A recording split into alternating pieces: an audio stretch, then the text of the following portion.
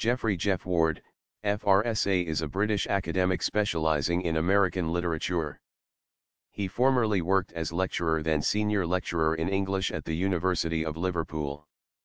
Following a year spent lecturing in Japan, he took up a chair and the headship of department at the University of Dundee in 1995.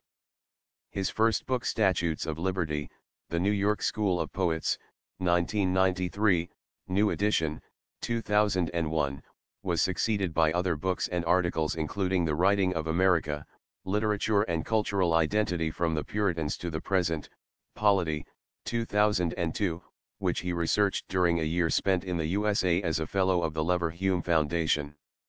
In 2002, he was made a Deputy Principal at Dundee, leaving 4 years later to serve as Dean of the Faculty of Arts and then Vice Principal at Royal Holloway, University of London, before coming to Homerton as Principal in 2013. In addition to his scholarly work, he has written and presented occasional broadcasts for BBC Radio 3, most recently on David Foster Wallace.